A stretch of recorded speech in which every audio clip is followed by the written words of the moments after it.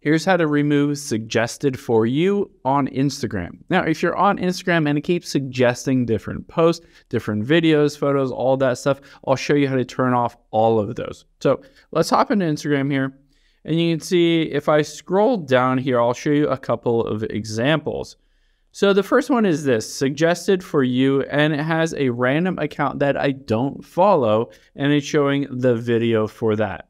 If I wanted to remove this suggested for you, at the top right is a little X. Unfortunately, it does not give you the ability to completely turn this off, but you can hit this snooze all suggested posts in feed for 30 days.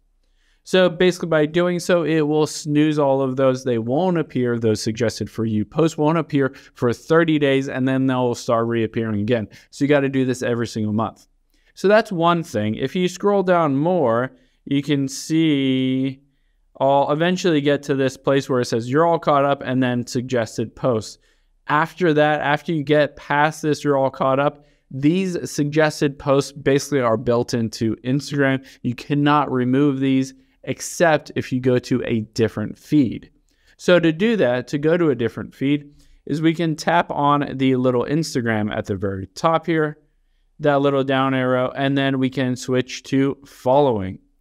By switching over to following, this will only show accounts that we're following. It won't show any suggested posts. If you go through here, it'll still show ads. You still see some ads on here, but it will only show your posts that you specifically follow, and it won't show any of those suggestions, anything else. So you'll be able to only focus on specific content that you want to see.